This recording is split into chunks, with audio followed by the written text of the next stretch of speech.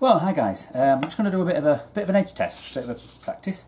Basically, I've taken the knife I made about a year ago. So again, hopefully this will give me a bit of an idea. I'm hoping the heat treats I'm doing now are a damn sight better. But even saying that, I just wanted to give this a bit of a go, because what I've done is I've actually got a couple of big nicks in it, so I didn't take them out, but I've been using it for all sorts. I've sharpened the knife, apart from taking the dings out, and basically I've got my honing stone. Put it on as if you're going to sharpen it, just lift it that little bit more and then just let the knife run along. And that's basically putting a micro burr on that knife. And that's just if you're going to be using your bushcraft knife for a bit more heavier abusey type stuff. I just wanted to see how, you know, I've got a piece of Manica, I'm going to go outside and just keep smashing the knife on it and see what it does. Because obviously one of the complaints with scandi is that they roll too easy.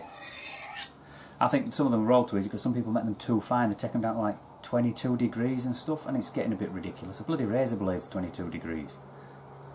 But anyway, you know, I think when you're on your sort of like 26 minimum, 28, 30 degrees, I think you've got a much more usable knife. Obviously not quite as fine, but it depends what you want to use it for. So basically that's all I do. It's just the weight of the knife. That's all I've used. At the end, you're not trying to grind another bevel on there, you're just putting a micro bevel on, because the next time you sharpen it normally, then put the micro bevel back on. And what I've got here, you can see that kink in it when it hits that kink, but so not too shabby. So let's get outside, because my battery's going to die soon. It's gone on to 1 bar, but I'll try and get this done. So I've not actually thought about what I was going to do, but I think we'll need to try and stay in the shade because it's a bit sunny and bright.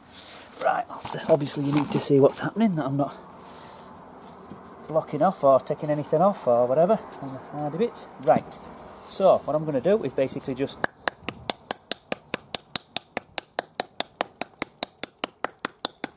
this.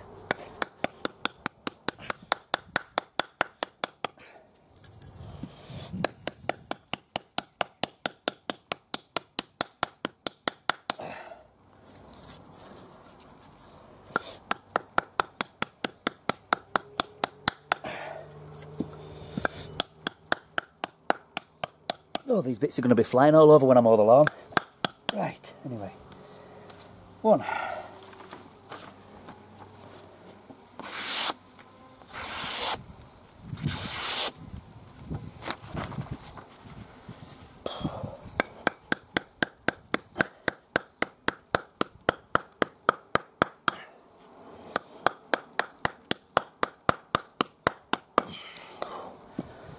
God, I'm having trouble hanging on.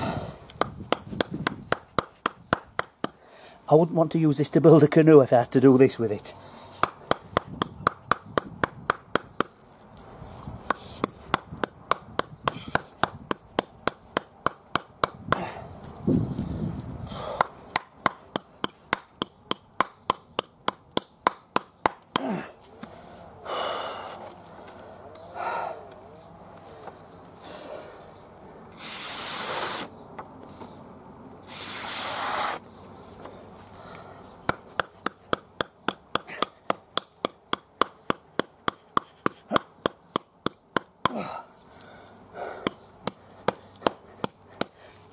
I wish I'd thought of something easy before I started this.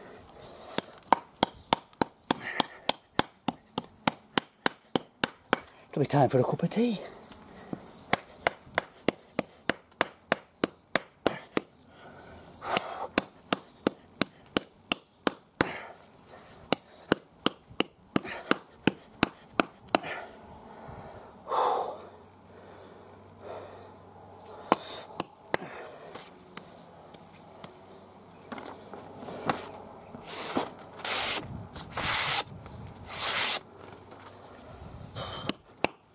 Oh, hang on, bits of bacon falling on over.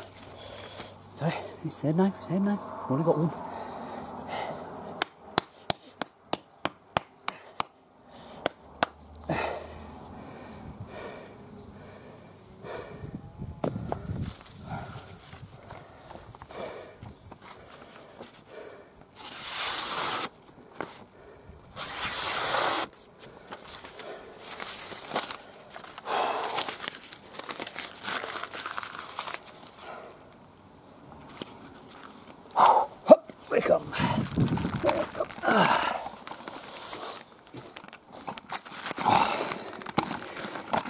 Oh, bloody hell, my leg's just fallen off my tripod. Come on, Simon, hurry up, we're going to run out of battery.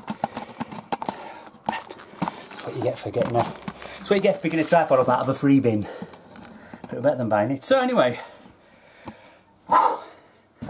there we go. Now, piece of paper. Look off, and like you saw it there.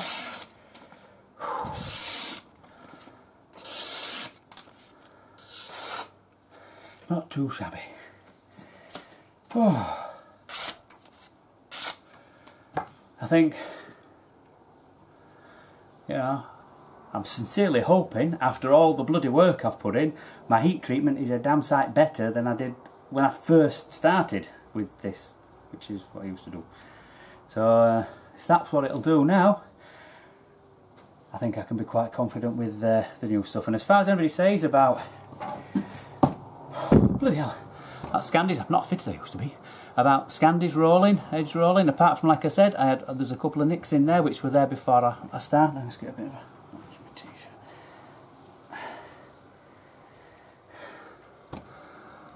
That edge is not rolled at all, even after that kind of abuse.